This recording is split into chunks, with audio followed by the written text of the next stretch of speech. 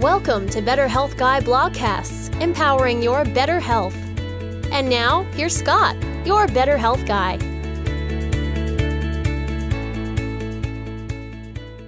The content of this show is for informational purposes only and is not intended to diagnose, treat, or cure any illness or medical condition. Nothing in today's discussion is meant to serve as medical advice or as information to facilitate self-treatment.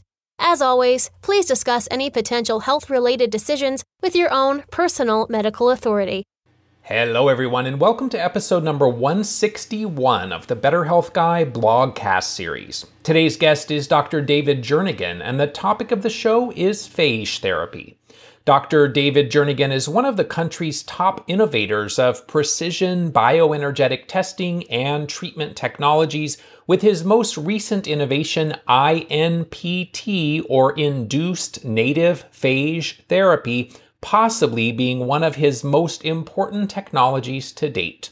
He is constantly pushing the limits of research and development with a passion to get even closer to 100% cure rate. He was the first to publish a book on natural treatment of people suffering from post-treatment Lyme disease and is a published author of 5 books, with his best-selling being Beating Lyme Disease, 2nd edition. He is nationally recognized as a leader in the purest form of medical treatment philosophy, biological and bioregulatory medicine. For 27 years, Dr. Jernigan and his team of doctors have only treated the toughest cases, with almost 90% of patients coming from other states and countries for his unique testing and treatments. He has trained doctors to utilize his powerful new technologies in his flagship clinic, the Biologix Center for Optimum Health in Franklin, Tennessee, specializing in the treatment of chronic illness and previously considered incurable diseases. And now, my interview with Dr. David Jernigan. I had Dr. Jernigan on the podcast early on episode 24, back when I was using Skype to record calls. He was my first guest that did the podcast on his cell phone, and I ended up with a full hour of nothing but his nose on video. That's why that episode became audio only, but fortunately today we will get to see more of him than just his nose. Thanks for being here, Dr. Jernigan. I sure appreciate you having me. What is a phage? Where do phages originate? Do they originate from bacteria themselves, or are they already within us? Well, they're everywhere present. They're ubiquitous in nature, is what, article after article in the peer-reviewed text will tell you, is that they're ubiquitous in nature. And they're the dominant species on the planet.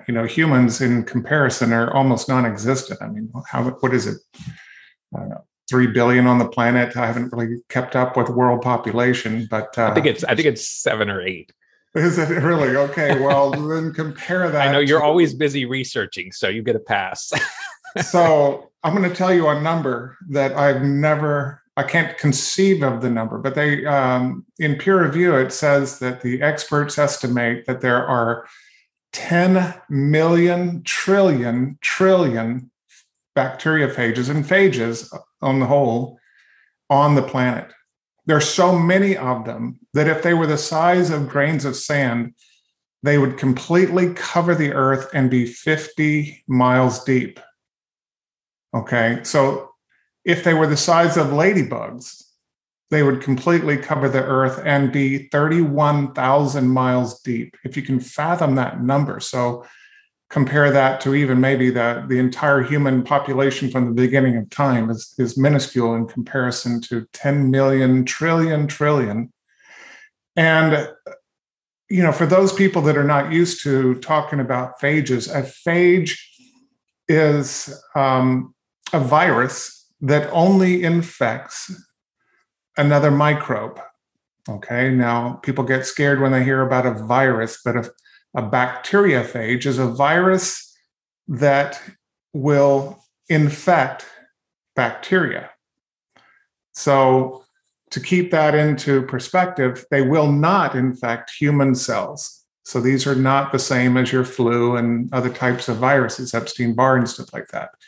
But there are bacteriophages and there are mycophages that infect molds and candida type yeasts and things like that. And then there are even virophages, phages that infect other phages.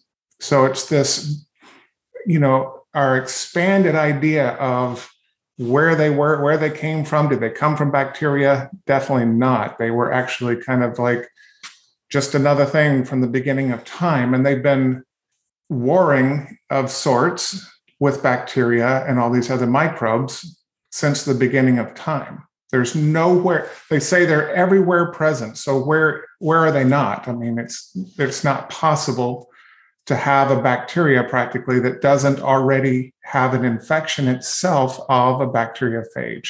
They are introduced into the body when we acquire the microbes that they're hosted within.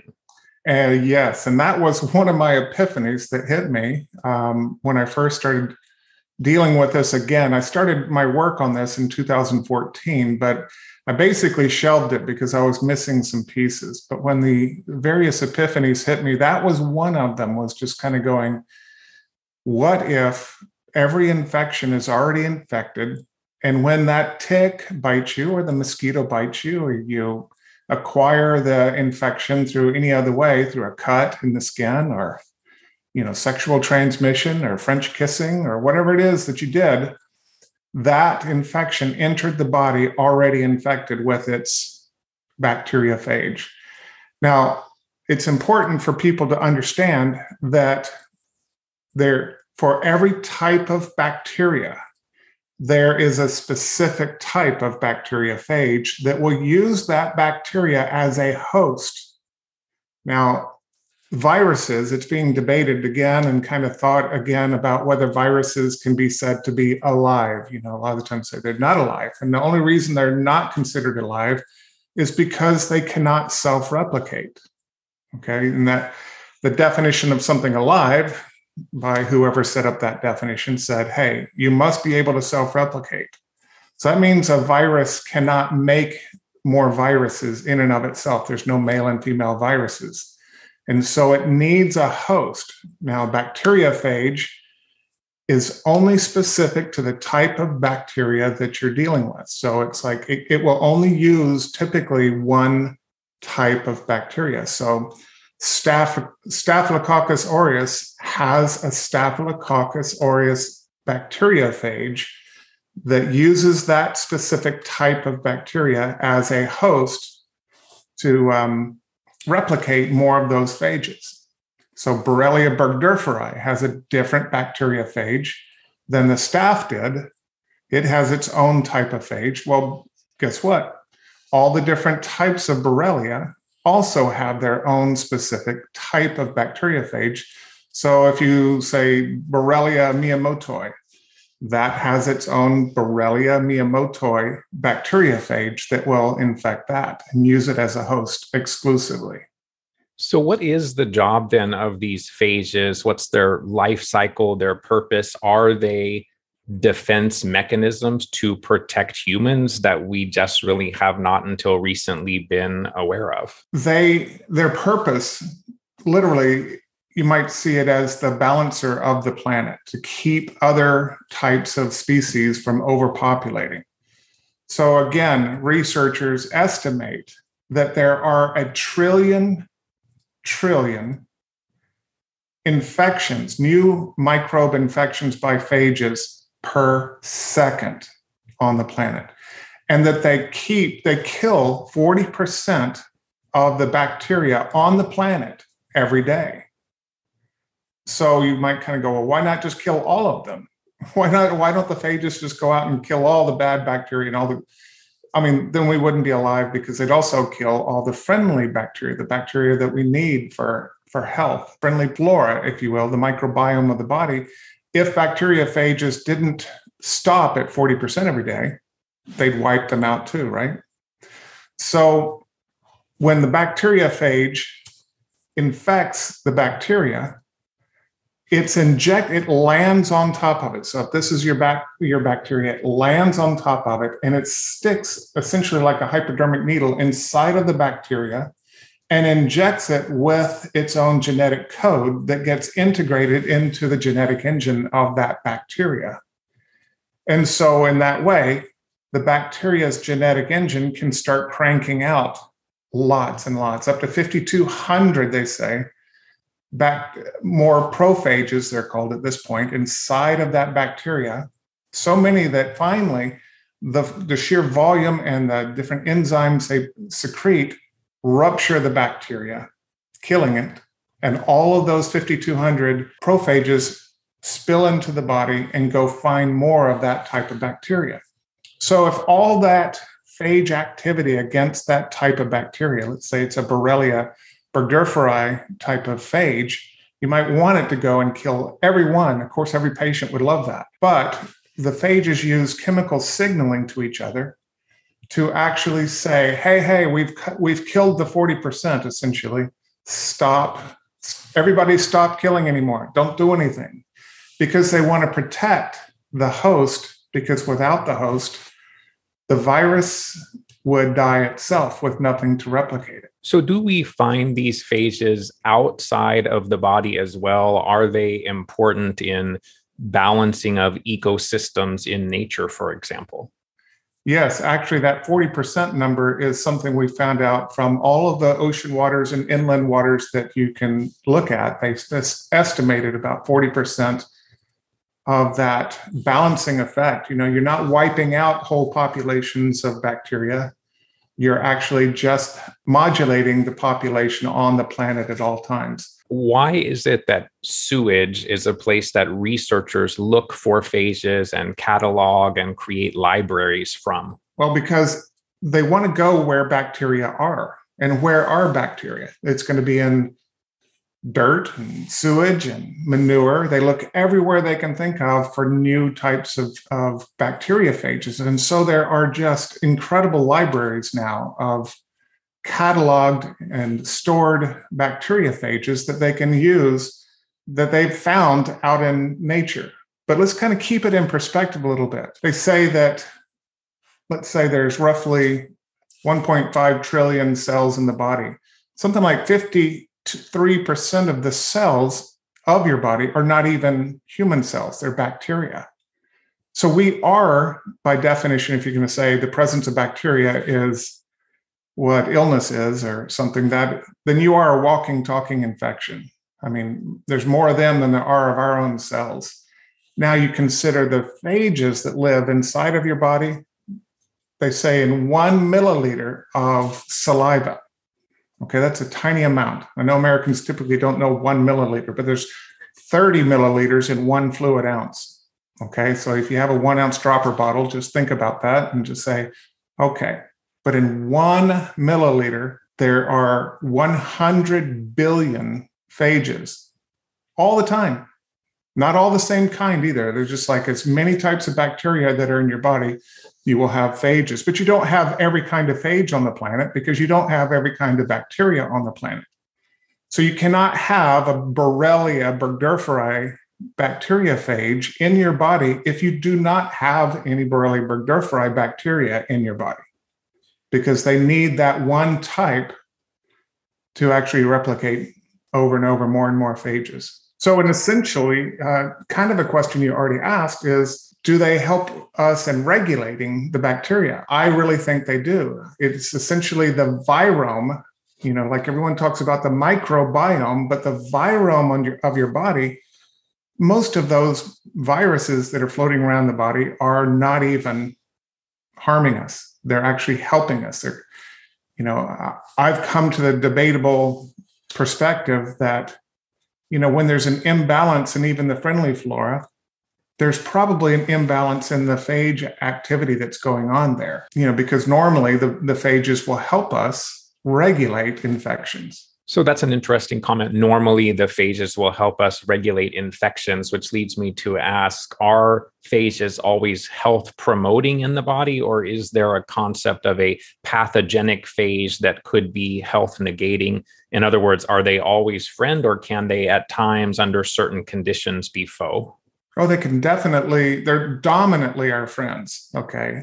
But there can definitely be times in unusual circumstances, such as using fluoroquinolone type antibiotics to try to kill bacteria, it actually has been shown that things like Cipro, which is a fluoroquinolone class of antibiotic, Cipro will activate phages to, instead of do their normal thing, which isn't dangerous, to activate just the genetic aspect of the bacterial host to start cranking out tons and tons of toxins. So you've made a bad infection even more deadly. You think about sepsis and things where, a lot of people think sepsis is about the bacteria accumulating in the blood or something like that, but it's actually the toxins of some of these bacteria that actually creates a lot of the damaging effects in the sepsis. So you talked about how phages within the body would at most deal with about 40% of any microbial overgrowth at a specific time, that they're not going to fully eliminate it. So let's then talk about your invention, your research, INPT, or Induced Native Phage Therapy. Is that technology something that potentially then can eliminate more than 40%? Can it potentially eliminate 100% of a specific organism? Or is there some aspect of INPT that is needed in terms of a maintenance therapy over time to keep the phages activated? So it's important for your listeners to think about a phage. There's two different life cycles. The one that you're asking about, where the normal process of life for a phage is to get the bacteria to replicate more and more. And that's what I call typically like farming the bacteria. Because if you think of a rancher, he doesn't just say, okay, it's time to take the cattle to the market. And so he takes his entire herd. He only takes those that he doesn't want for breeding stock. Okay, so the viruses do the same thing. The phages will do the same thing. Okay, they actually only kill that 60% of the population, leaving 40% now to be the breeders, and allow that bacteria population to once again populate, replicate more and more bacteria. Okay, overnight, essentially, they're just accumulating again that population of bacteria, and then go start the whole process over again, down to about the 40%. So that process of farming the bacteria is something called lysogenic activities. Lysogenic. Okay, so the opposite of that would be where, due to different stimuli, and this is one of the things that clued me in, was like a peer-reviewed article that said during different influences, sometimes very subtle influences on the human, the virus that's a phage can turn lytic. So we had lysogenic, now we have lytic, which you might think of as virulence. Okay, it just goes crazy and kills all of their hosts. Okay, so this can be subtle things like pH changes. It could be electromagnetic fields just from your environment. It could be all kinds of things that actually, it could be a medication that modifies the phage. I mean, many people know that Epstein-Barr virus, which is a human virus, it's not a bacteriophage or any other kind of phage. It's actually a human virus. It can get activated just by medications you took, some sort of medication, and it goes lytic, which means it goes active again. It goes crazy from where it was before, and it's just basic dormant lysogenic type of activities. So the concept of farming versus swarming, I call it, where the phages just go and kill 100% of the infection, is documented pretty well in all the different literature. And of course, they're talking typically about not induced native phage therapy. Nobody else had ever postulated that you should be able to turn on these phages that already entered your body with the bacteria infection, right? So the rest of the world, which is a brilliant, brilliant model, is taking, like you said, phages that they found in sewage, or phages that they found in manure, phages they found in humans, maybe. I don't know where they're finding them all, but anyway, wherever bacteria are present. And typically what those types of centers are doing, mostly in Europe, like Georgia, the ex part of Russia, what used to be part of the USSR, not Georgia, the state. They would actually match your infection, like culture your infection in a laboratory, let's say, and then they would take from their library of these phages that they have on hand and introduce it into the petri dish with your bacteria and see which phages actually will kill that bacteria. So there is a huge, huge push around the world as antibiotics are starting to become more of a problem than a correction. I mean, it's really gotten bad with bacterial mutations and things, making it where it's, I think, number 3 cause of death in the world now is antibiotic-resistant infections. And so there's some great centers like the Taylor Lab in Baylor Medical Center in Texas. They're doing some phenomenal things and starting to actually make inroads to making that type of bacteriophage therapy available to a lot of people. What my idea was that idea that the phages are ubiquitous in nature. They're so prevalent that I was like kind of going, it's almost an impossibility in my mind that you could get some bacterial infection entering your body that didn't already have bacteriophages within it. And so the native means just simply that it's already in your body. It cannot turn against you. Okay, all these ideas that it might hurt you and it might turn against you or it might wipe out all your friendly flora. Hopefully I've answered that already. It's like one type of phage against one type of bacteria. So you're not going to get it wiping out your friendly flora suddenly just because we activate it, nor any other type of friendly bacteria. It only will go after the type of bacteria that it's supposed to go after. So that's the concept of native phages. And to induce, obviously, was an obvious word when I was thinking about what to call this, because I am causing these native phages to go virulent, to turn lytic against their hosts. And so when someone utilizes this technology that you've developed, INPT, is that something that largely addresses the microbial overgrowth and you're done? Or is there a maintenance aspect over time that you need to continue to activate or induce the phages? Well, we had to ask all these same questions too, because nobody had ever done this before. Matter of fact, I was the first doctor to even present research at the 1999 International Tick-Borne Diseases Conference. I mean, Willy Bergdorfer was there, Joseph Brascano, all the giants were there. And here's this one doctor, chiropractor, who's actually presenting research, laboratory proof that said, look, we're proving that this actually does work. In that research, in all of my books I ended up writing, I've written 4 books on Lyme disease and the treatment of people with that diagnosis using natural means, trying to get people to understand that it's not just the bug. So you'll read, if anybody read any of my old books, you're going to see they're kind of antiquated now compared to what we're doing, because, I always taught that health is not the absence of all the bad guys. Well, how do we know? Well, I can't even count. I was trying to come up with a realistic number, but I can't even think of how many times a husband and wife came in. I tested both of them with the lab test through IGeneX. And, we did the LUAT test back in the day and the Western blot and, IgM, IgG, and it would come back highly positive for the husband and the wife, but only maybe the wife had the disease, had the illness.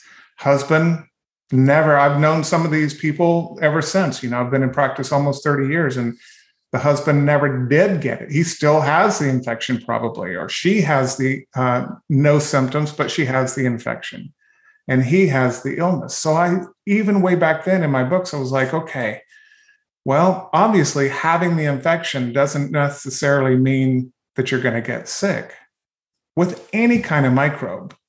And it's been fascinating all of my career to watch the industry. So, the world is infinitely different now than it was in the 90s when I first got started. Lyme had only been identified back in the late 80s. So here I am. Nobody knew anything that I was finding, which was, oh my gosh, there was just people from all over the country and all over the world coming to me, and they weren't even supposed to have Lyme disease. Obviously, it was in Lyme, Connecticut, and only in New England. These people had never been to New England, and I'm trying to convince them more than anything else that I'm right, that they do have the infection, right? It has been quite a journey, but to see the industry run from Borrelia burgdorferi initially, to then they go to Babesia microti, and we all ran towards that and tried to figure out solutions for that, because that's why a bunch of our patients weren't getting well. We did what we could do for the Borrelia, but they're still not well. Oh, it's the Babesia now causing it. Well, then it was Ehrlichia. We got to start now looking at Ehrlichia, and everyone ran towards that. And then it was like all kinds of things, yeast. And everyone would do, well, we were already against yeast and parasites and heavy metals even way back then, but it's just been this journey. Then it was Bartonella henselae. Well, now there's like 20 different Bartonellas you need to actually look for. There's 20 something different Borrelia bacteria that we now need to look for, that the lab tests, most of them don't even detect, because the labs just can't run huge panels and find every type that a person might have. So it is a different thing for me to try to now educate patients that if I'm successful, guess what these phages will do? They do what phages do when they turn lytic. They just annihilate the entire population of the targeted bacteria. And it's incredible because, number one, that can happen depending on how big the population is of bacteria in your body.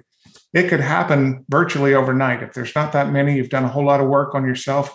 I'm serious. It's like, imagine a treatment that you're only taking the medicine for 4 days and you don't have horrible side effects. We'll get into that, I'm sure, later.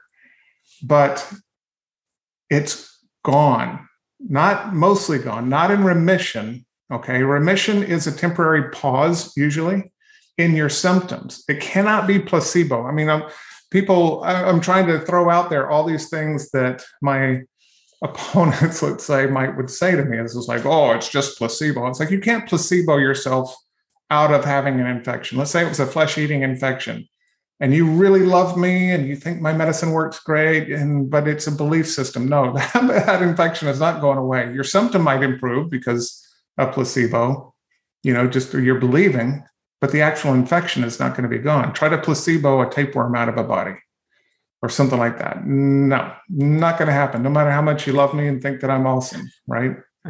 Or think that the medicine that you're taking is like a sugar pill and doesn't do anything. So another realization that's attached to this question that you asked me is, do you now have some sort of immunity? No. But the cool thing is, and why do we know you don't? Because we're not at all involving your immune system. I'm not trying to activate your immune system. I don't even want to use your immune system for anything other than being the cleanup crew to clean up the mess of dead bacteria.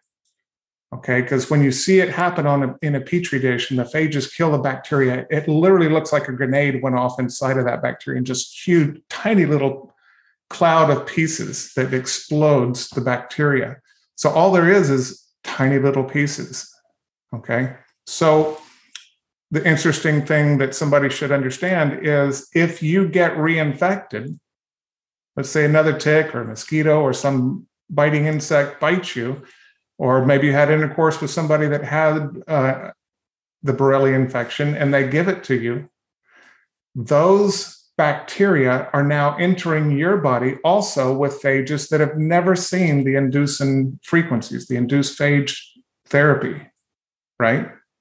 So those phages, according to what we've seen, respond just as quickly to the induced native phage therapies as the original infection. So you mentioned that Borrelia. But before you go there, Yeah. Before you go with that question, I want to say something. Dr. Lyda Matman was a friend of mine. She was a researcher on stealth pathogens. And I want to say this to people. Your immune system is never going to fix the Borrelia. Okay, so cranking up your immune system with immune system stimulators and boosters, your immune system cannot see this bacteria. It's like the stealth bomber, in the Air Force and stuff like that. It's invisible to radar to some degree. Well, to some degree, this is also largely a stealth microbe, she would call it. And so Lyda Mattman was nominated for a Nobel Prize and things like that for her work. But, somebody that says, well, is this going to crank up your immune system? What I'm doing, what the phage work is doing? No.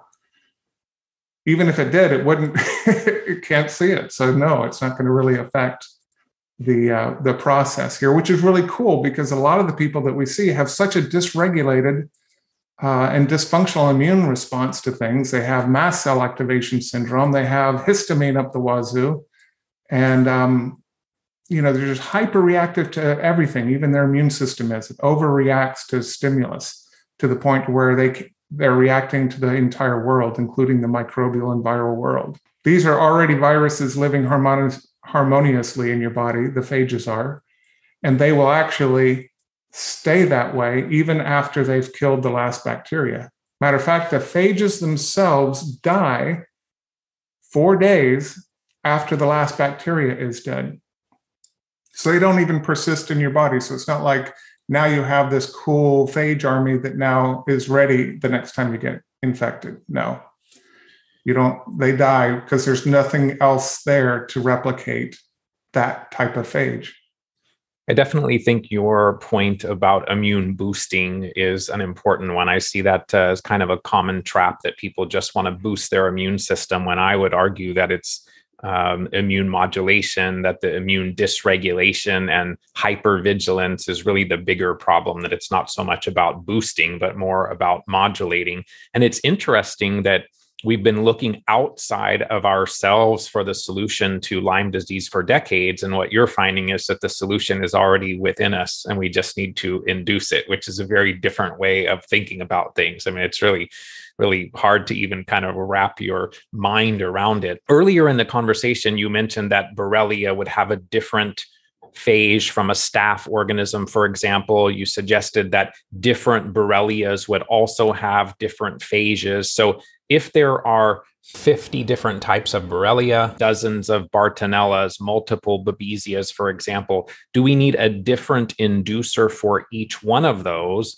And then extending on that, what happens if the organism itself mutates within a person such that it no longer is induced by that specific frequency or that specific inducer? Is that a possibility? Yes, actually, there are different inducers that are needed for each and every type of infection that you might have. So it would require a totally different inducer from the INPT perspective to induce the Borrelia burgdorferi than it would from the Borrelia miyamotoi type of infection and Duntani and all the other ones. So you would definitely need one type of inducer for each thing. So, when we first got started, when I first started doing this, it was interesting because, when you're the first one to postulate something, you don't have any book to turn to. So I actually just had to watch and see. I didn't know. It's like, dude, is this going to work if we mix two inducers in the same remedy? I knew it would work pretty quickly on just one at a time, but can I mix it? Sure. So now the Inducin LDRF that we published in the peer-reviewed journal article about, it actually has inducers for each and every type of thing that I would typically see over my 3 decades of doing this, almost where, there's just a whole predictable type of infection load in a chronically ill type of Lyme patient. So it has all of the different, now, it's taken a while to accumulate this, but it's like we have all of the different types of Borrelia represented in there. So no type of Borrelia that you can name do we not already have in that formula as an inducer. We have all the Babesias, all the Bartonellas, all the Mycoplasma, like fermentins incognitus. We have just a whole slew of things in there. Ehrlichia is in there, and just an array of things. So it's a monster remedy. If anybody wants to see the list of bacteria, it is at my website. If you go to phageandcore.com, this isn't a promo, just to kind of like, I know That's that fine. your listeners are probably going to say, well, what's in there? I was going to ask you anyway. So, yeah. And so Phage and Core is the name of the company that I've set up because I'm like going, oh my gosh, we need to get this out there to the sick and dying, okay, the sick and suffering, to relieve some of this. And so I set up a separate company to do that. And that's called Phage and Core, which is P as in Paul, HAGENCORP.com. And you can go to our medicines. And right now I just have up there, probably about halfway down the page, you can click on a link that takes you to what organism, what bacteria are included in that one formula. Okay, so it's kind of nice because, you know, when antibiotics get credited for killing and curing the infections, it is usually very, very, very broad spectrum in its action. It's killing all kinds of bad guys, not just the target one. Most people don't realize that the medical research says that at best, our antibiotics that we use today will only kill 85% of the targeted bacteria ever. So that leaves 15% now mutated and antibiotic resistant to that one type of antibiotic. So switching from a pill form of that antibiotic to an IV form of that antibiotic isn't really going to do anything. The bacteria have already mutated, as you said, to get away from that antibiotic, sometimes within just like minutes of taking the first dose. So a lot of the die-off, which is a misunderstanding of the science, much of those that Herxheimer reaction is actually being caused by the medication's effect, not the actual dying of bacteria. So I'm probably overthinking, but if we think about mutations, the organisms came into the body with the phages that could then address them. If the organism mutates within the human host, is there a possibility that it's mutated such that its original phage no longer affects it? It has been a battle from the beginning of time. If you think of the phage and bacteria relationship that they've had since the beginning of time. Okay, so over that millennia of time, bacteria have developed different defense mechanisms against phages. Okay, so most people have heard about genetic splicing, you know, where we're doing gene therapies, where they cut out parts of the genetic material and insert their own kind. Like CRISPR. CRISPR-Cas is a bacterial defense mechanism against phages. So they just said, wow, let's just do that on purpose. We'll do that, and we can cut the genetic material up. So literally the bacteria can produce this CRISPR-Cas enzymes that just destroys and or at least stops the phages from being able to successfully infect them. So obviously some get through, but some don't. Otherwise, the phages would just die off.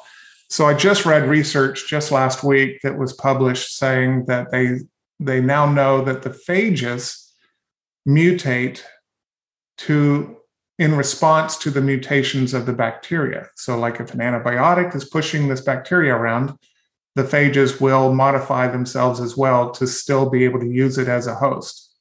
It's pretty amazing because people that have had the induced native phage therapy are sometimes not understanding that this is a battle. This isn't a chemical medicine. Everything up to this point pretty much has been a chemical that you introduce to the body. It has a predictable outcome, and everything generally works. You know, like when you take an antihistamine, it's going to do what it does because it has that chemical in there. Well, when we're treating by trying to activate the bacteriophages, you're dealing with almost like a child, if you can imagine. It's like try to get your child to behave all the time, to do what you want them to do all the time, to pick up their clothes, to make their bed, to go to school on time, to do their homework, whatever it is. Okay, well, the bacteriophages are living essentially, okay, they don't say they're alive, but every other way that you can look at it, it is this living organism, and it's coming against another living organism, and it's a battle that takes place. And the outcome, we all want the phage to win, but the bacteria are fighting back. But the cool thing about a lot of this is the phages and the bacteria have never seen this type of situation. And the phages, when they go lytic, they kill the population so rapidly that the bacteria really seem to not have the ability many times to mutate and defend themselves successfully. It is one of those situations where it would be nice if it was just some chemical thing, where you get a chemical response in the body and it's a very predictable thing. But the dominant thing that we see, like well over 90% of the time, is that the phages win and the infection is gone. You alluded earlier to the fact that INPT, that induction, is essentially using a frequency that's activating the phages to induce this defense mechanism against the bacteria in the body. Would you say this is a new class of energy medicine? Can we view this as sort of a software program that is then programming the phages to do what they do? Well, in this day and age, I've kind of dropped the whole software programming, since debatably the powers that be are kind of manipulating software. But epigenetics, when they did the Human Genome Project to map the human genome, they realized that they're not going to find the answer to all the different illnesses on the planet in the genome, that there were 4 million epigenetic switches that they had been throwing away when they were doing their work. They'd say, okay, this is just excess material around the DNA. They didn't realize it was the 4 million epigenetic switches that actually, I like to say the DNA is a lot like a blueprint for building a house. Okay, once it's on the blueprint, your walls and doors and windows and your roof line and the way your house looks structurally pretty much always will stay the same. This is kind of why we all wake up looking in the mirror and we still look like us. Okay, it's not going to change. But epigenetics is these switches that when they get flipped, essentially that's where the sofa is one day, or maybe you decided to move it to another place. You hung a picture over here. The trash can is over here. And it's like, okay, so these things are changeable.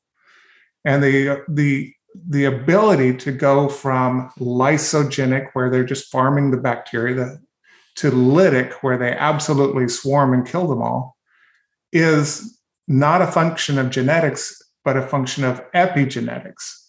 And this isn't just me saying this. This is actually published research. And so that is manipulated via subtle electromagnetic frequencies, so much more subtle than your cell phone. Your cell phone is blasting your body with frequencies. If you're scared of frequencies and saying something like that, then don't ever touch your computer and laptop, and get rid of your smart house, which I think you should do anyway. I think your house should be hardwired, no Wi-Fi. But that's a whole nother thing. If you realized how easy, what this research also shows is how easy it is to manipulate the viruses when you know how to do it, with just basically very subtle frequencies. So the question as to whether this is a new class of energy medicine, absolutely. Absolutely. It's not anything that you can name. I mean, people try to say, oh, is this radionics? No. Is it Rife? No. Is it homeopathy? No. I mean, there's no dilutions and succussions of homeopathy. It's nothing. It's not Rife. All these technologies are fine for what they would do. And I feel like I cut my eye teeth on all those technologies and eventually let them fall away just because they just were very limited. You're only as good as the best frequencies you knew that ran. And it's a very simplistic thing. Let's run one frequency for Borrelia burgdorferi, or even if you had 10 frequencies for Borrelia burgdorferi or 100 frequencies for that, still so very simplistic. And does it work to some degree? Yes. And I'm not coming against that, but I'm just clarifying that when you're talking about electromagnetic frequencies, you have to understand too that frequencies, and that term is really just this umbrella term that is often used to just talk about energy. Of course, energy is the ability to do work. Okay. That's the Webster definition. But it's really more than just frequencies that you have to have the answer to. You have to be able to figure out the microamps. You have to figure out the wave slope, the polarity, and the frequency, which we call hertz, right? For each and every little thing that we do. So obviously you're not going to say that. You're just going to call it frequency. So it's not just, hey, I'm going to get a frequency generator. I've had all kinds of devices. I even had Lakovsky's multiple wave oscillator in my early clinic. And every time I would turn it on, my phone system would say, this number is no longer in service. I tried to shield it with my lead shield from my x-ray machine, and it's like, you couldn't shield it. It looked like something coming out of a Frankenstein movie with all the electrical sparks coming off. And it was just another one of those technologies, though. But this is not anything that has come prior. So given that INPT is using frequency to induce phages, which I love, I've said for years that the solution will come in some frequency form. And so this is super exciting.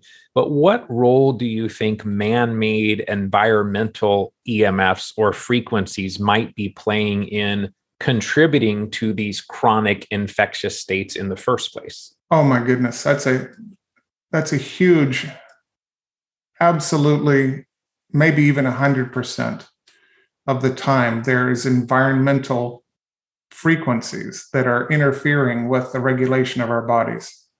I mean, when we can get people away from their cell phone, like our clinic has a no cell phone policy. There are designated places you can go, but we literally have meters that we walk around the clinic to make sure you're not cheating and you're inadvertently hurting the person next to you, maybe, who is trying to get well. Is it the salt in the cut, or did it cause the cut? I think it's a lot of the time it's the salt in the cut, and sometimes it's actually what cut you. So when you're that desperately sick, which is all that we see, okay, we don't see easy cases usually, ever.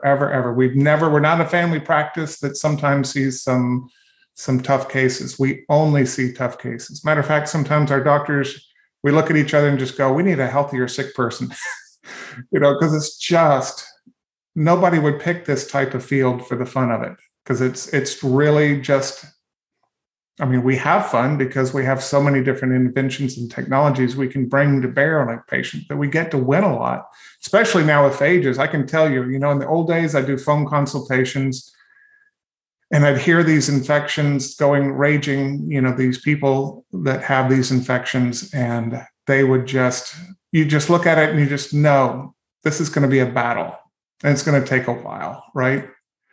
And because of that, it's really hard to be excited and keep rallying them and say, okay, well, doing nothing is a horrible idea.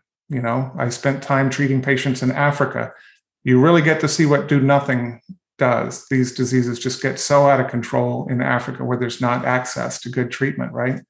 So doing nothing is not a good idea. Doing the same things that you've already done that didn't work and maybe even damaged you is a terrible idea. So I'm always like going, well, no guarantees. I wish I could.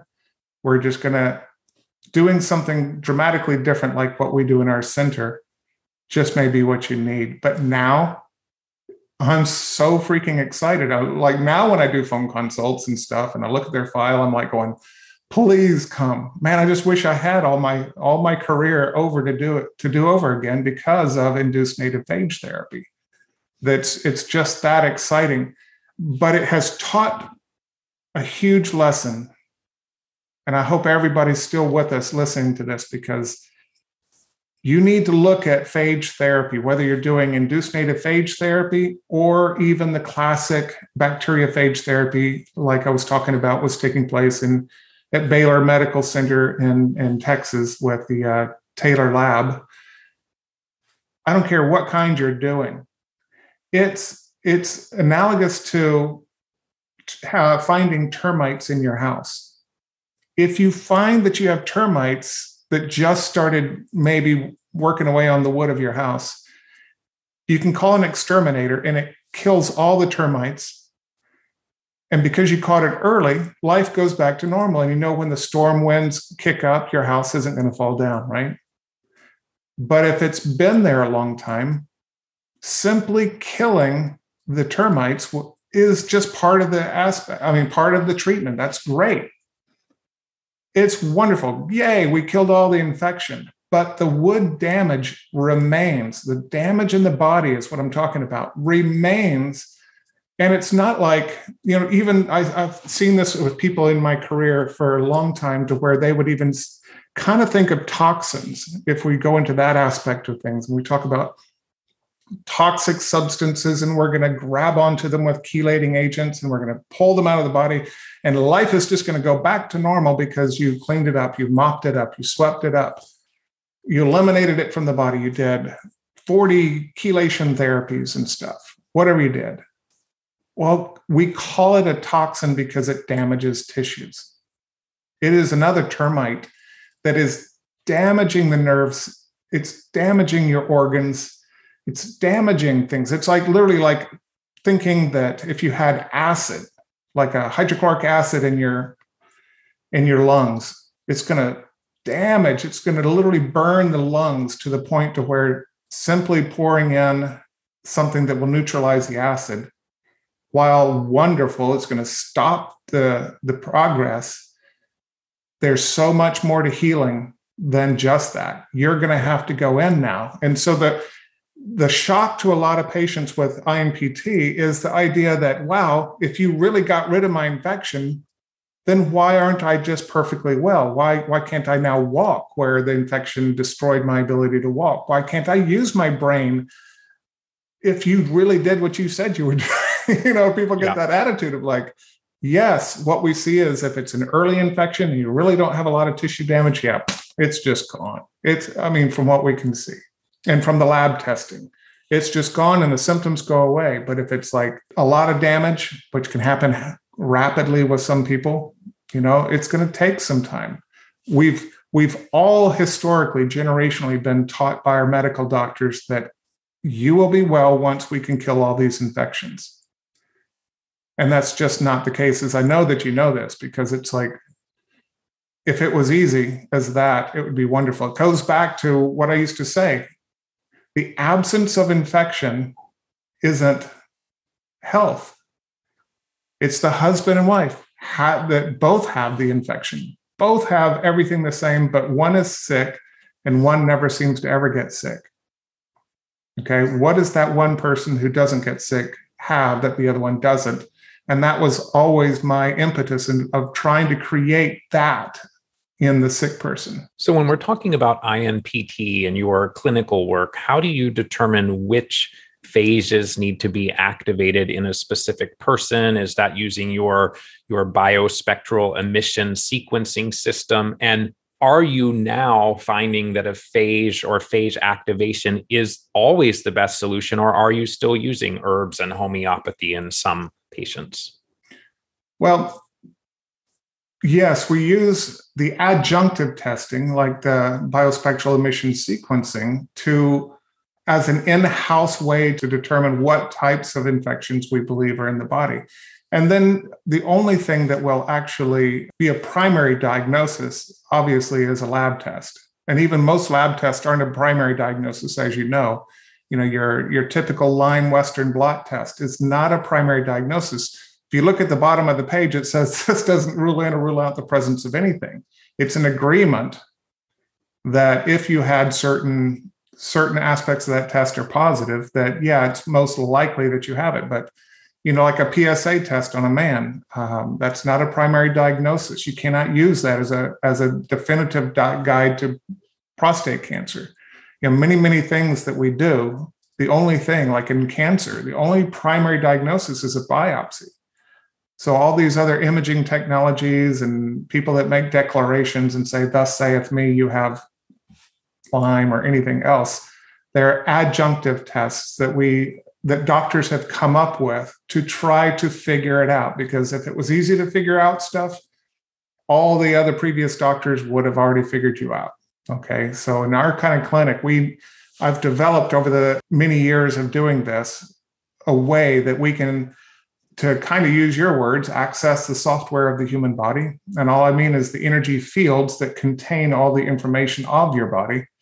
And that used to be called bioresonance scanning. I mean, when I first developed that, it was an offshoot of several other techniques that I modified and turned it into something so brand new. As a young doctor, I was like, oh my gosh, we're going to win the Nobel Prize with this. I mean, dude, I said this person, according to my test, has malaria. He's asymptomatic. I did the test, and in the lab, which was LabCorp, it wasn't some fly-by-night lab. It was LabCorp, the largest lab in the country. This was the first guy I tested my hypothesis with this type of testing. And the lab tech called me and says, oh my gosh, this guy has malaria. And I'm like, I know, isn't that cool? And he says, well, how did you figure it out? And I was like, well, you don't want to go there. But I kept copies of that lab just in case Men in Black came and confiscated my stuff, because I'm like going, it's the original proof that it was what it was. And so now, almost 30 years later, we're way beyond all that now. So spectral emission sequencing is a way of sequencing literally electromagnetic sentences, very eloquent sentences. So you imagine the difference between somebody telling you to use a frequency with a Rife machine. Okay, that's one thing. Or doing computer biomeridian type testing where you're holding on to the things and it's just running through a bunch of, I don't care if it's 10,000 different frequencies for things. It's kind of an applause meter in my mind where it's like, it says, well, what does your body think about broccoli? Just for example. If it goes, yeah, the applause meter goes off. Well, you don't know as a practitioner, is that yeah because you're allergic to it? Is it yeah because you've been juicing it for so long that you're now toxic to something in the broccoli? Or is it yeah that you actually need that substance? You just don't know. And it's fine for what it does. And it was an advancement on guessing. We definitely don't want to guess as doctors as much as possible. So the spectral emission sequencing is just a very eloquent way. And I could not do any of the INPT without it. Matter of fact, when I was publishing the research on the inducin formulas in INPT for Lyme and relapsing fever, I was like going, if the world will acknowledge what I've done, what I've achieved, what I accomplished here, even in a small way, you have to agree also to how I achieved it. You can't say, oh, well, that won't work. You can appreciate the fact that I went to a conference, one of the many conferences we all go to for continuing education. And I was talking to a PhD who was a vendor at the conference. And I thought I had a kindred spirit I could talk to. He was like, PhD, and he goes, oh, no, that will never work. The testing that we do, that'll never work. And I was like, well, it's only worked for 20 something years at that point, it was 20 something years.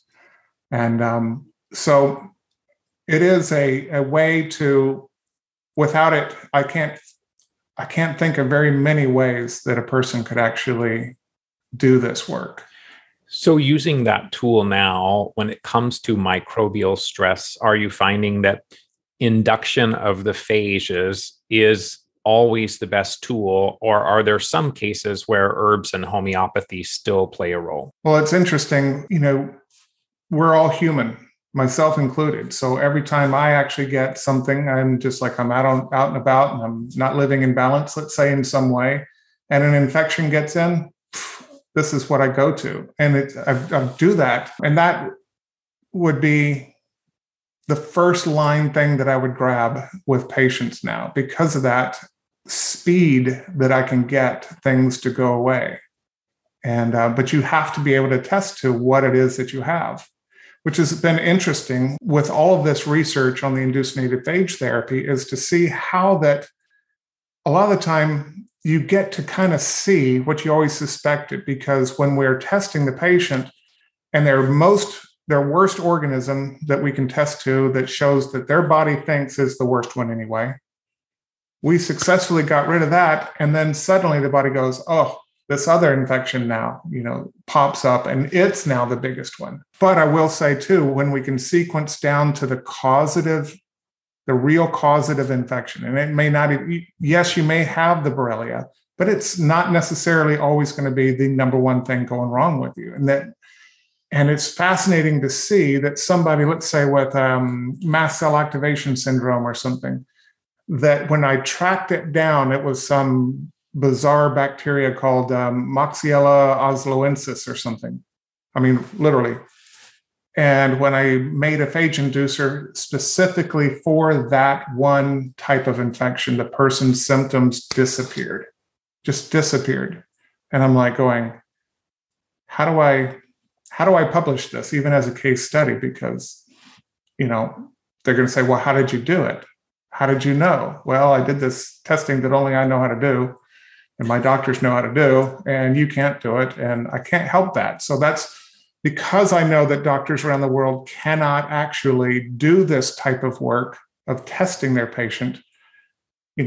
That's nothing new. That's what your medical doctor does when he just says, well, your lab test is maybe iffy, indeterminate, equivocal, whatever you want to call it, for Borrelia. Then they're just going to grab a broad spectrum antibiotic. Well, these inducin formulas over the years of me formulating these are now like laser guided bombs that will go and cause the phages to kill only the types of infections that you have. So do I still grab the herbs and the homeopathics and anything else? Yeah, there's times, because there is a body component. Anybody that tests, any kind of sensitive testing, must understand there is a body component that you're dealing with, and there's the infection component you're dealing with. Okay? We're not dealing, these inducin formulas are not dealing with the body component.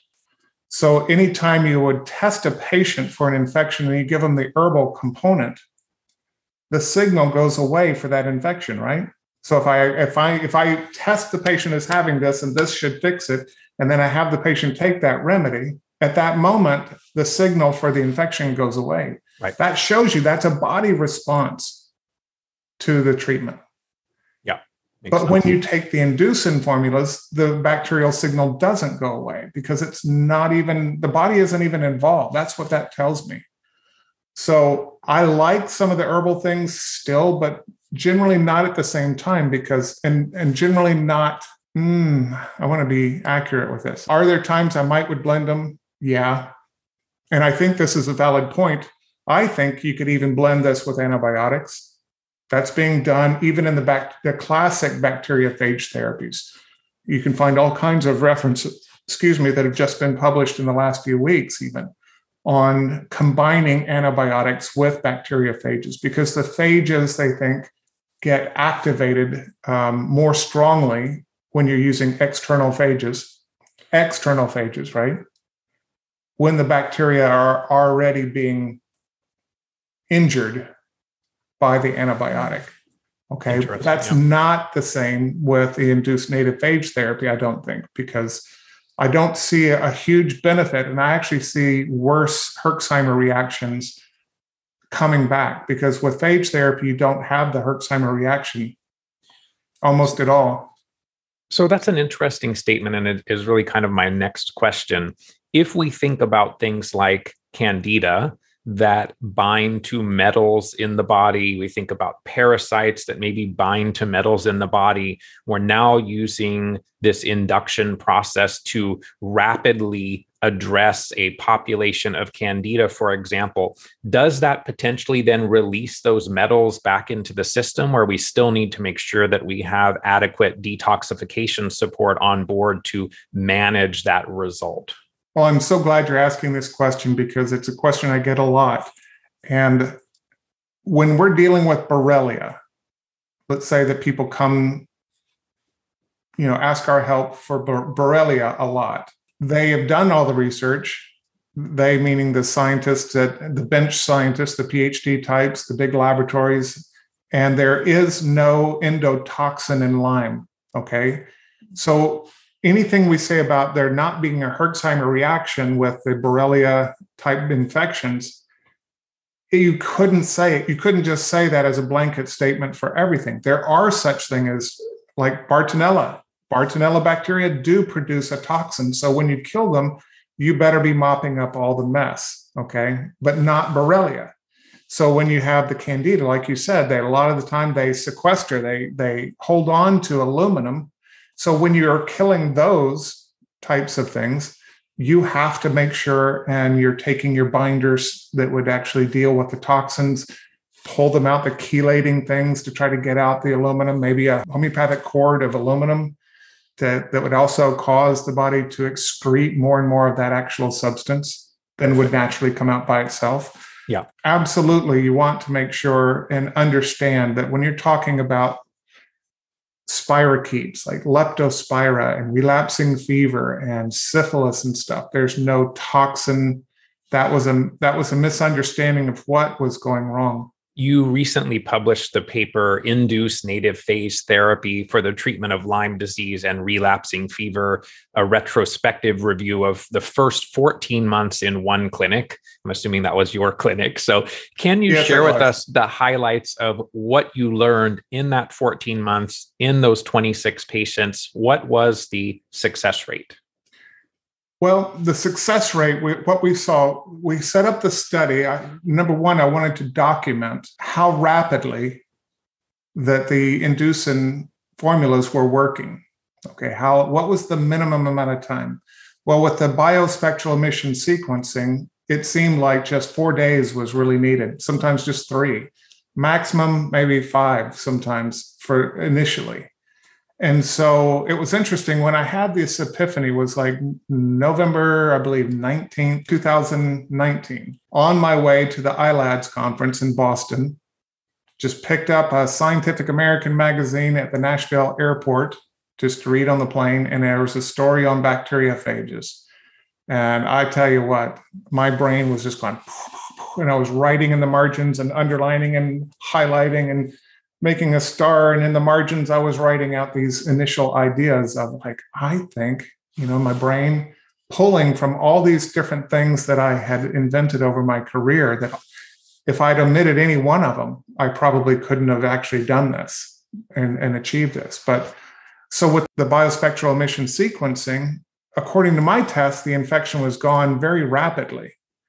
So when I went to that conference, it's interesting how divine synchronicity of it, events and things happened, but it was the first time that the Red Laboratory came out talking about, as a speaker at the conference, Dr. Louis Toulier, who's a medical doctor from, I believe, Paris. I think he has clinics in Portugal and maybe Belgium. I'm not sure, England maybe. But anyway, just he spoke. And I was just like hacking away on my laptop in the conference, as I said, about my idea. And I looked up, I'm like, oh my gosh, here's this test. Guess what they're using? Borrelia bacteriophages to determine if you have the infection still. So there's this debate in all of the Lyme world.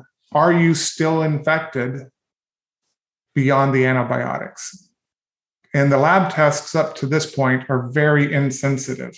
Okay, the Lyme Western blots, they were the gold standard for many years, but it's debatable.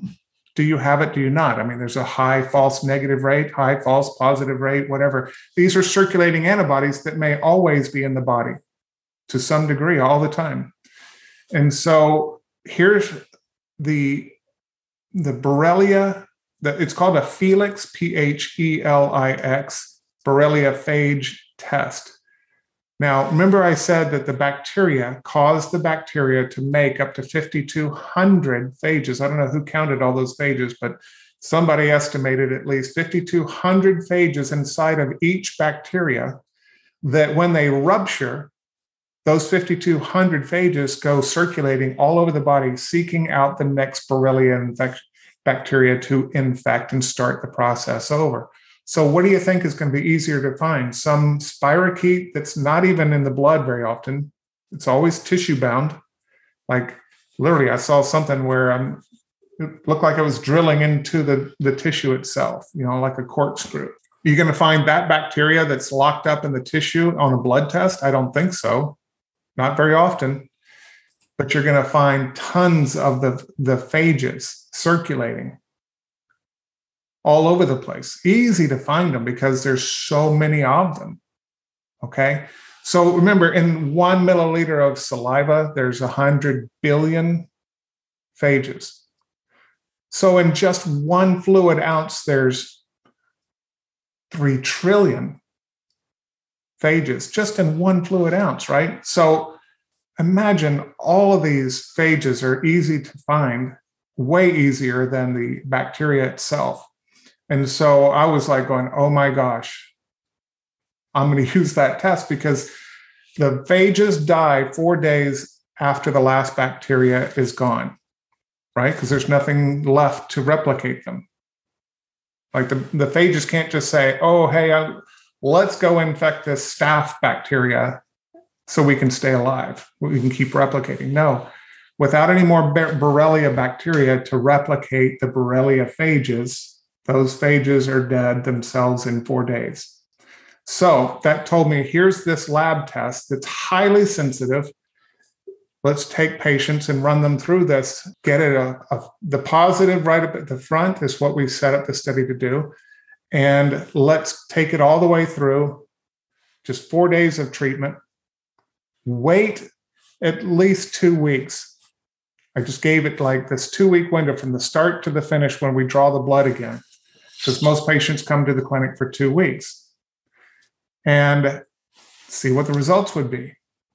So we had 26 people. I don't have the study in front of me. 26 people roughly that had the positive at the first, right? We had tons of people that it didn't detect it, right? They thought they may have Lyme, but they weren't sure. Well, the test didn't show it. Didn't mean they didn't have it.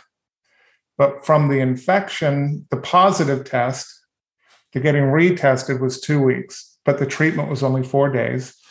And out of that, 92% of the people tested as completely negative after just the initial treatments.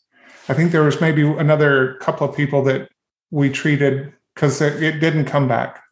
You have the study right there. I think there were 4 people out of that study that the second test came back negative. And so we added more of the inducers and then retested again, and it was still gone.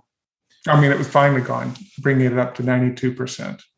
So that's unheard of. I mean, I had a researcher in Europe that told me, a PhD researcher say, David, if all you did was achieve 40%, that would be astronomical. And to be honest, until I ran the numbers, I didn't even know it was that good. But even if you could, let's just say, okay, well, somehow there was something wrong with this lab work. And well, maybe even if you did it 5%, we've opened a knowledge that was unopened prior, that other researchers, I pray, will be able to run with this and say, hey guys, we can actually do this. We don't destroy the body. It won't destroy the friendly flora. You're not having to take these expensive pharmaceuticals. You're not putting a chemical in your body. You cannot be allergic to it because there's nothing in it to be allergic to. You can't stimulate a phage you don't actually have in your body. So the energy of all the phages you don't have that are in the remedy, your body just shakes it off, just like any other kind of frequency you come in contact with. You're just simply testing, do you have phages or don't you have phages? Got it. And they're also, parallel to that, they're always testing for the physical bacteria as well.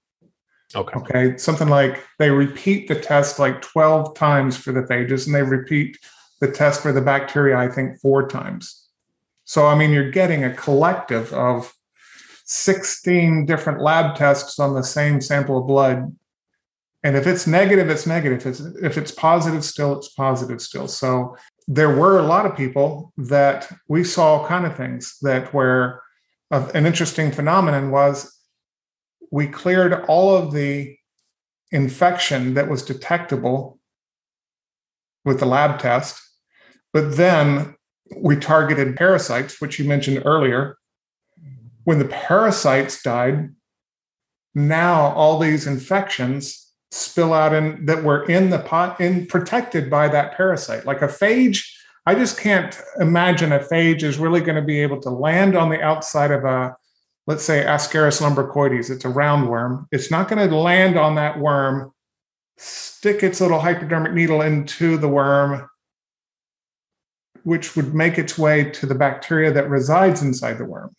Yeah. Does that make sense? Yeah, I mean, that's based on Alan McDonald's work. And I know people, Dietrich Klinghardt and you and others will talk about when parasites are present, that those should be dealt with very early. And so it's kind of an interesting question that I wasn't going to ask, but to maximize the potential of the inducers, might it make sense to first use the parasite inducers, even if you don't know for sure the person has the parasite, to be sure that you've addressed that issue first? Well, it's so interesting you would ask me that, because it's only, you're inundated. We've been inundated with learning, constantly learning, trying to figure out, okay, what is doing what? And, no two people are the same, no two illnesses are the same. And only recently, like literally in the last month or so, did we kind of start going, maybe we should treat the parasites simultaneously to make sure, because it's like, do you go after the parasite first? If you only had a 2-week window to work with a person, it's going to take a while maybe for the parasite situation to be done. You could get, and again, no one is, to my knowledge, has even postulated that you could target a parasite with a phage, not a bacteria phage, a phage, right? Remember, there were mycophages. These are viruses that infect only molds and fungi, yeast and that kind of thing.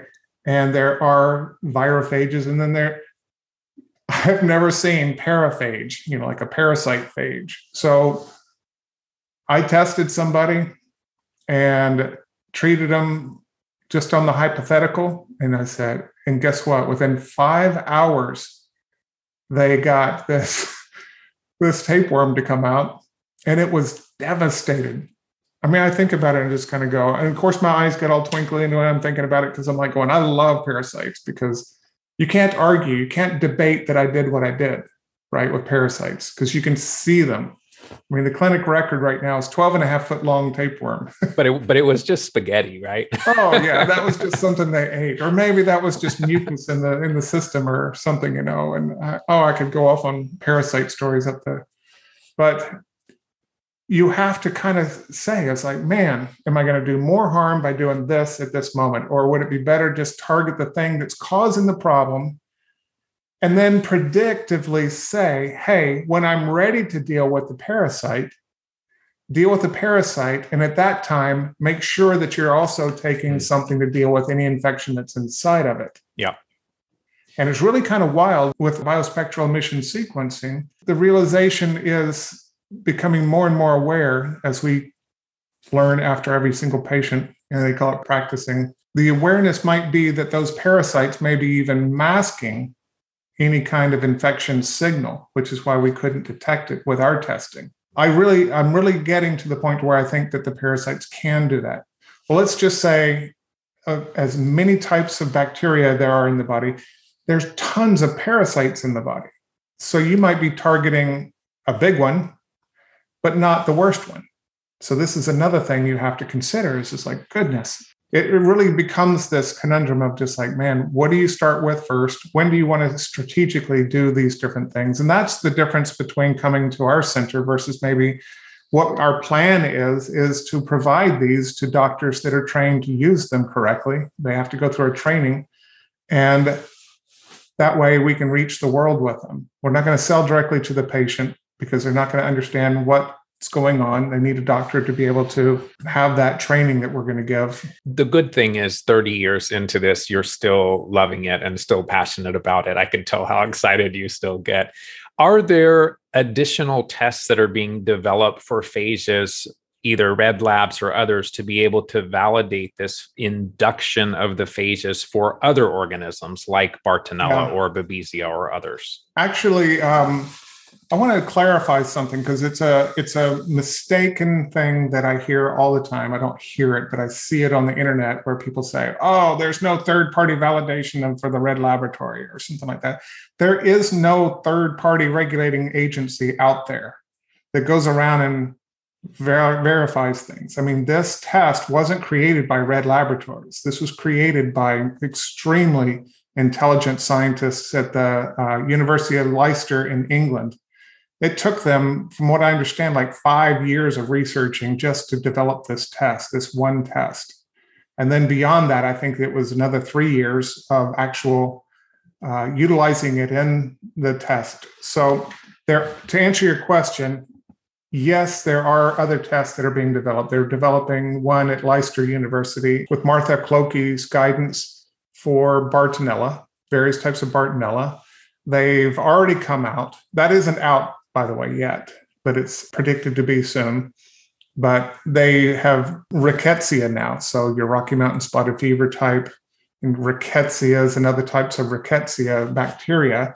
That's already available, and it's a phage test itself. So I did read research from a researcher in Germany, like a big, pretty high power researcher that actually developed another phage test and proved it on raw milk to try to find brucellosis. So you're going to start seeing this in industry, not just in medicine.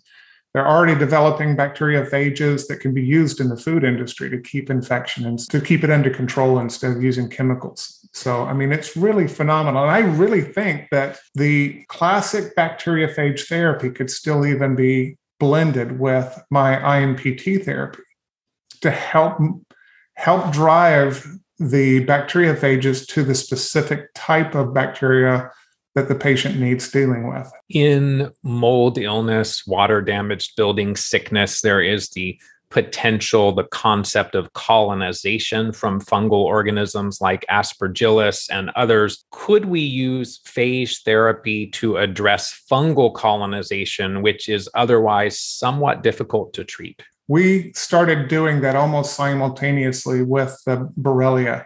And so once you understand this concept and that it is working, and we were just like going, oh my gosh, well, our patient has mold. Let's target that mold, that specific one, that Aspergillus, the Stachybotrys, you name it, the penicillium, the fusariums and stuff. And symptomatically, they got dramatically better very often, very quickly. We have one elderly lady that I'm thinking about that she has COPD and she has lung asthma type symptoms, and she's constantly, as a result, fighting these mold infections. She's been in a moldy house environment much of her life. As soon as we addressed these things, her breathing was so much better. The mucus was so much better. I mean, it really, my heart goes out to so many of the people that are dying. I saw a story about a young lady who had cystic fibrosis, I think it was, and died. And I'm just like, oh my gosh. The cool thing about induced native phage therapy is that it's not classic phage therapy. It's not against the law to use it. I mean, I'm just basically in the same way that you're manipulating the body when you take a probiotic. Everyone knows about probiotics nowadays. If you have yeast overgrowth, what do? We throw down some probiotics sometimes. If you have another kind of overgrowth, let's say C. diff or H. pylori, you can take various types of probiotics to try to counter that or get the probiotic to kill that organism. So we're not doing something from outside the body in. We're utilizing part of the natural virome. Now, sometimes, to be honest, I don't know if we're using maybe and stimulating a part of the virome that isn't even native to that type of thing that just kind of goes, okay, yeah, I can go do this and kill this mold for you. So it'll be interesting as the research gets better and better. And where it's also interesting when we talk about addressing fungal colonization, even Candida, for example, if you are still getting exposed from your external environment, let's say you've induced the phages, you've significantly reduced or fully eliminated those fungal colonizations, the Candida, we still have the very likely potential of getting re-exposed to them again because of our external environment if we're living in a water damaged building. So it seems like that's a scenario where, similar to your concept about getting reinfected from a new tick, if you had gotten rid of Borrelia, for example, that we really have to think about our environment and the possibility of getting re-exposed, which then could lead to another colonization or overgrowth, correct? Absolutely. I mean, that's such an important message that the person and the doctor, their team, their healthcare team, whatever it is that they're using, they have to understand that it's also the terrain, as they like to say in Europe more. With biological medicine, they talk a lot about the terrain. Well, that all they're talking about is don't let your body be a happy home environment for that. You know, if you're in a hot, dark, dank kind of environment, mold is going to grow. If you have the wrong pH in your body, the mold is going to grow. The yeast is going to come back. Everything you eat has just loads of microbes all over them, no matter how much you wash them. So yes, the cool thing with the induced native phage therapy is we give your body that opportunity maybe to finally heal without that infection being there, so that when you do get reintroduced to it, you're the one that doesn't get sick. You have, like we all have strep.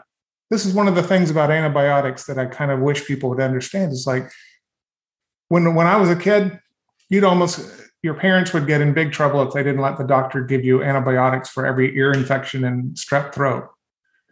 Well, now the Journal of the American Medical Association has said, please stop giving every kid antibiotics for these things. Because they realized over all the years that the doctor would prescribe the antibiotic for strep for 7 to 10 days. And in that article in the Journal of Medical Association, they said, guess what? Do nothing, and the patient is getting well in 7 to 10 days. And the thing that used to just get me is the idea that, if we don't give your child this antibiotic, the strep could go to their heart and kill them, right?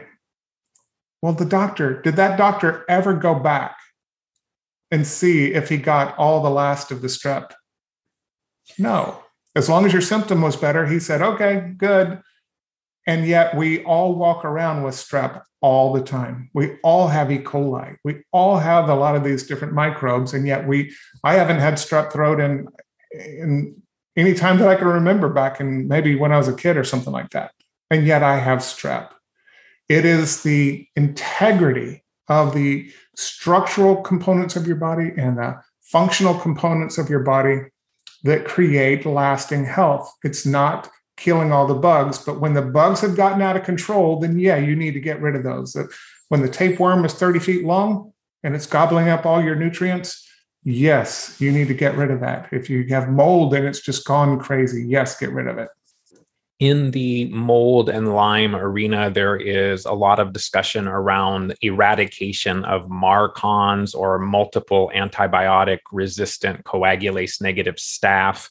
It has been difficult. Many treatments have failed. It does not seem to be easy to clear. Many practitioners have stopped focusing on it, in part because eradication just doesn't seem realistic. And also it maybe is not as much of a contributor to some people's condition as was previously thought. But I'm wondering if you've explored the induction of the phages using INPT to address the colonization of MARCoNS in the sinuses, in the dental area. Is that a possibility?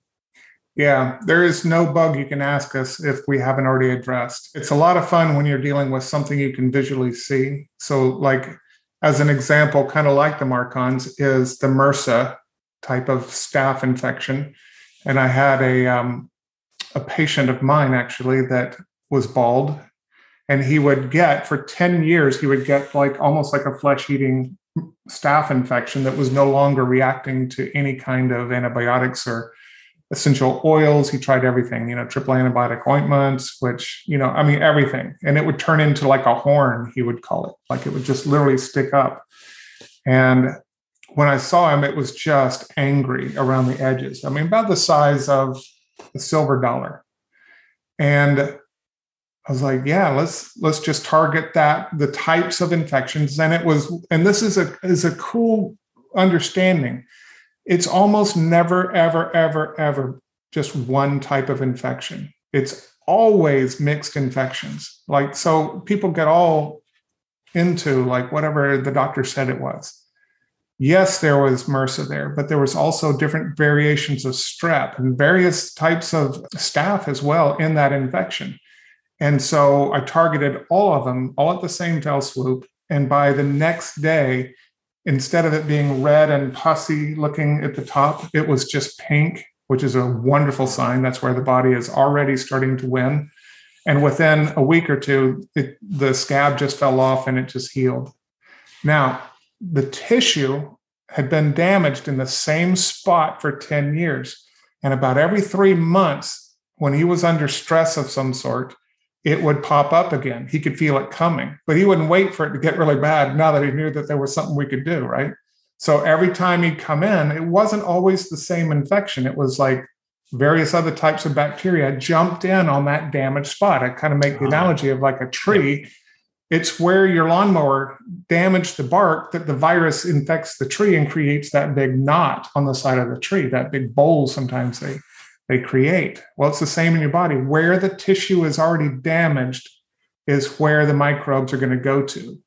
So we kept killing it. And now it's been, I think he came back 3 times total. And now it hasn't been back in like at least a year. So that leads me to another question that I was not planning to ask, but we know that Morgellons, for example, has a Borrelia component, a Bartonella component, an H. pylori component, many things. Have you had any clinical improvement using INPT in Morgellons to date? Well, we can do what we do and get rid of the infections.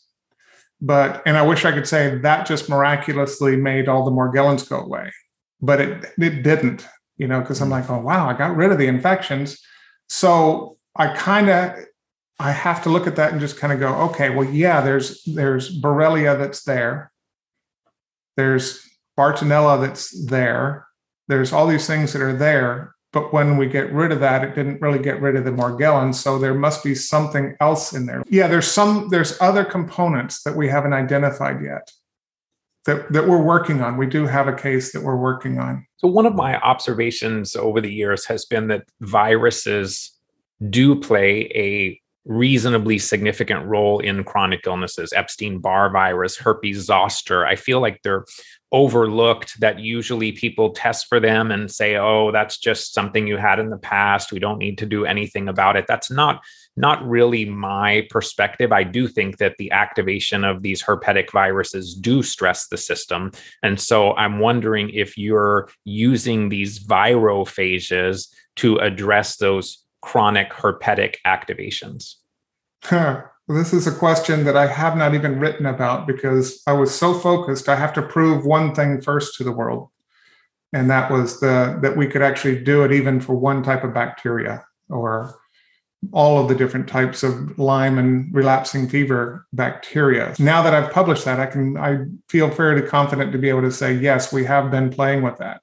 I mean, once you understand what this will do, it doesn't take that much brain power to realize it's like, hey, let's target herpes. Let's target the Epstein-Barr virus. Let's do all these different things. And so we have 2 or 3 patients that came to us already knowing they had very high Epstein-Barr titers and they had the PCR testing and it was very high and things like that. They agreed, just as part of the research study that we were doing, to say, sure, let's see what we can do. Well, we treated it, and it was funny.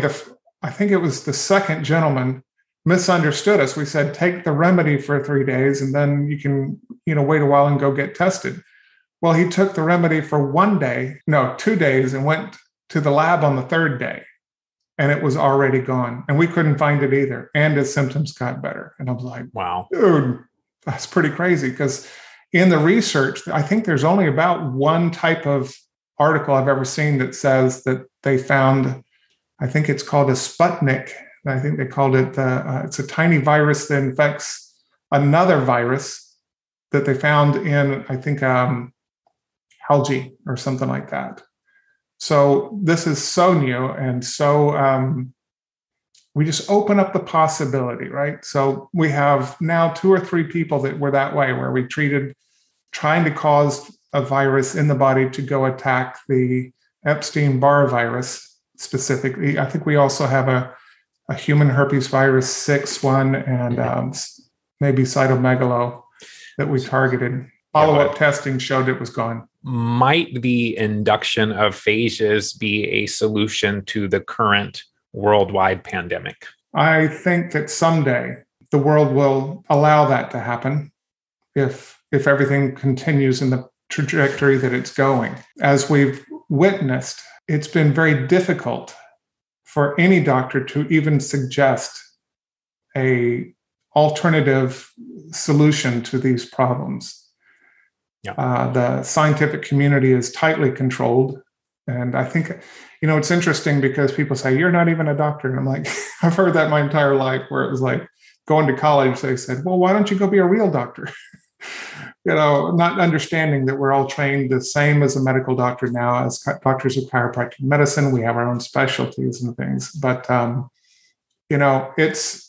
I am so blessed that I was on the outside, because I have always only dealt with the patients that no one else knew what to do with. So I couldn't continue doing the things that didn't work, nor do I want to continue doing things that aren't working in my clinic, right? So I was constantly innovating.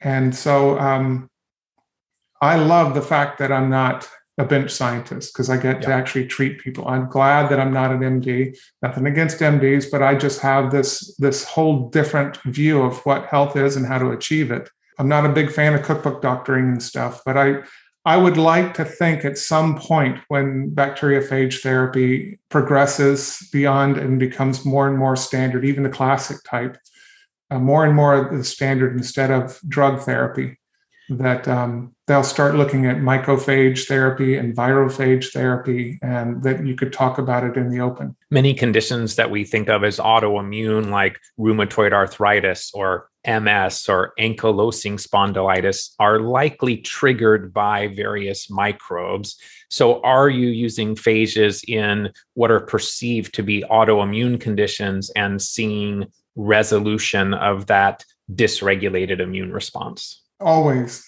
Yes, we're always trying to get that. And the cool thing about phages is we're now even going way beyond this and saying, okay, well, and I didn't create this, by the way, but once I read the research, I was like, they're using E. coli bacteriophages to target beta amyloid plaque in the brain. Now imagine, with Alzheimer's in such a big thing, and that's plaquing on the brain, MS, plaquing on the brain and stuff. And it's just interesting. So I decided, well, let's see if I could actually cause phages to target that. And we do have one case that got the imaging and there was less plaquing on the brain. And it was like, wow. So imagine, what's the limit of phages? Could we actually ask the phages through our testing and sequencing to go do strategic biochemical things in the body, to help the body maybe manufacture an enzyme that it didn't normally, that it's like has some SNP mutation on the genetics, making it to where your body isn't doing something, maybe to target toxins. I've already used phages for that. Works pretty good. Now, could you call it a virophage? Most likely, but it's not really going after a virus when you're sending it to help the body destroy a toxin. It's just fascinating. Where is the limit with this? So you talked about the potential for sexual partners to pass Borrelia and other organisms. We know that oftentimes when treating parasites, that it's important to treat everyone in the household so that people are not getting reinfected. When we're using these phage inducers, do you recommend commonly that sexual partners or even other people living in the same household do the same thing at the same time to minimize that potential for reinfection? Well, you have to remember, to actually have this treatment, you have to enter into our program. So the spouse is usually not under the IRB research study. So we have never sold these remedies to anybody. They're actually only for people in the research study. So we are setting up production and distribution at this time, and hopefully within the next 5 or 6 months, we'll actually start providing this to doctors. And it would be my advice, yes, that anybody, the sexual partners should both be taking it, not just the one that's sick, but yeah, that would be very, very wise. So this is the new company that you mentioned earlier, Phage Corp. Lots of information there that people can look at. So the intent is that sometime in the near future, practitioners that could be trained by you would then be able to use these with their patients in their practices to access these technologies where they can then take these inducers in an oral format, is my understanding, correct? Yes. And is there any idea about how costly doing that type of therapy might be? Are we talking hundreds of dollars, thousands of dollars? Where do we think that's going to fall? Well, it depends on how long the doctor keeps the patient on the formulas. But right now, the thought is it'll probably be under $100. Now, you keep this in perspective that how many thousands and thousands, maybe even hundreds of thousands of you start taking IV antibiotics with the doctor visits and everything calculated, months and months of suffering, horrible Herxheimer reactions. I mean, the cost to humanity is just astronomical comparatively to something that maybe, wow, that's expensive. I go, yeah, but basically it's gone so fast that you're not having to take it over and over. We're not talking remission. Remember, we're talking the complete elimination of an infection. Remission is where you didn't kill it all, and therefore it can come back. It, with the right or the wrong, however you want to look at it, environment inside of your body, the stressors in your body, the infection can come back from a remission. Everyone's like, oh, well, I'm happy for remission. I was like, you shouldn't be. It's just a pause. I know you want to have a pause, but at some point we need to talk about the Herxheimer reactions, because understanding why there's no Herxheimer with phage therapy, that was something that we had to learn. And that's actually in our article. So if people want to go to that, either the clinic website or the Phage and Core website, you can read the entire article, and it explains in that article exactly why you don't have the horrible Herxheimer reactions. And so the idea is that practitioners might start being able to access these in the next several months, correct? Yes. Yeah. Beautiful. Within the next 6 months. And would you say that to date that this is the most impactful technology that you have created? And I know you've created a lot of cool things. So is this the one that you really feel the proudest of? Yes, absolutely. I mean, like you said, I'm proud of a lot of the cool things that I've done and created, and they stand on their own feet. But, everyone, I think every man, maybe some women are into instant gratification. So as a doctor, if you know you can win, if you know what you know that you can do, it's a whole different reality. But it's also going to be a whole different reality for doctors that they don't know anything else to do but sit behind the desk and look at a lab test and then dole out the next round of antibiotics. They're going to have to figure out, okay, well, how do I economically survive if I get all my patients well rapidly? Well, again, it's the termites in the house. Most of these patients that are finding these doctors are chronically sick. So that doctor can spend a whole lot more time, instead of trying to kill the bacteria, to actually trying to heal the body itself. Yeah. It would be a good move for medicine in that anyway.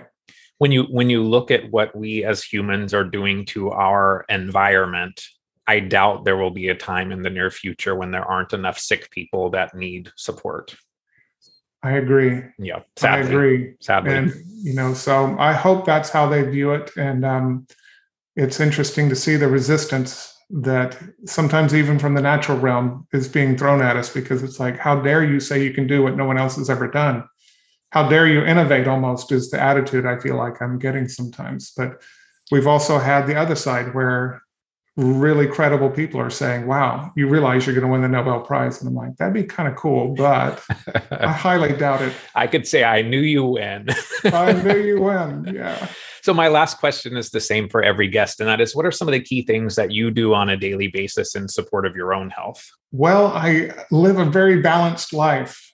I make sure that my nutrition is up, that I get good grounding outside. I mean, my whole house is an exercise in creating the most healthy environment. I have zero toxins in the house. We have no fragrances in any of the products. We painted all of our walls in the rooms we sleep in, and some of the rooms that we're in a lot of the time, with the EMF blocking paints. We have the windows, have the films, we're just very aware of the effects of 5G is going to have. It's not a if it's going to have, it will have. Being emotionally stable at all times. It's kind of remaining unchanged by our circumstances. That's where your truths really get tested, is when you're under challenge. Well, it's not who you are when things are good that shows you the most of how you're living your truths. It's who you are when you're being challenged. And that should not have to change just because you're under a potentially stressful situation. And those stressors stress everything. It's like you can't pluck one thread of a spider web that it doesn't vibrate the entire web. It's the same with the human body. If you're overeating something, if you're over contemplating something, if you allow yourself to worry, doubt, fear, all those different things, then you're plucking the web in a way that's going to cause illness. And so these are, I've never been a doctor that was like blogging and stuff, and there's nothing wrong with it, but it's like educating patients and saying, hey, go buy this. I'm more about, if you read my hundreds of blogs, it was more about how do you live that balanced life? And when you get out of balance, in my clientele, it's way beyond the point where I could say, hey, just take this and you'll be well in the morning. Sometimes you just have to come to somebody like me who actually has the tools and the skills and like in every single treatment room, there's over 4,000 different remedies. Every treatment room, so we have, 6 treatment rooms, I think. So you imagine that's 4,000, that's 24,000 remedies, always at the doctor's disposal to test your specific body, adjunctively still with the biospectral emission sequencing to figure out exactly what you need, because I would never be able to guess. And by the way, you can't think your way to activate phages. I don't believe possible. Yeah, and somebody may say, "Whoa, I can anything you can think you can do," and I'm like kind of going, "Yeah, it's so super flippin' complex even to put these formulas together that it's just I just have never seen it either." But anybody that says you're not doing what you're doing, I'm like, okay, name something that could get rid of the infections in 4 days and prove it with the most sensitive lab test on the planet at this point. I've been fortunate to have been to your prior clinic and look forward to the day that I can come visit you at your new clinic. But I've seen your treatment rooms and was really amazing to see all of the different things that you have accessible there when you're working with your patients. Followed your work now for well over a decade. I just want to thank you for your contributions, for everything that you're doing to try to minimize the struggle and the suffering of others. And thank you so much for being here today to share this really, really exciting topic. I'm so much looking forward to watching over the next several months and few years as people start having access to these tools, how that impacts their lives in a positive way. So thank you so much, Dr. Jernigan. Well, thank you. I respect you so much. I want you to know you're the first podcaster that I've agreed to do a podcast with on this topic. Wow. So thank you. I respect you and everything you've done for the Lyme community so much. And I appreciate you and support you in every way I can. Thank you, Dr. Jernigan. Be well. To learn more about today's guest, visit biologixcenter.com. That's Biologix, Biologix Center.com, biologixcenter.com, or phagencorp.com. That's Phagen, PHAGENCORP.com, phagencorp.com. Thanks for listening to today's episode. If you're enjoying the show, please leave a positive rating or review, as doing so will help the show reach a broader audience.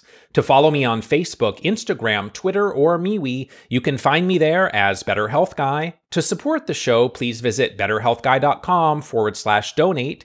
To be added to my newsletter, please visit betterhealthguy.com/newsletters. This and other shows can be found on YouTube, Apple Podcasts, Google Podcasts, Stitcher, and Spotify. Thanks for listening to this Better Health Guy blogcast with Scott, your Better Health Guy. To check out additional shows and learn more about Scott's personal journey to better health, please visit betterhealthguy.com.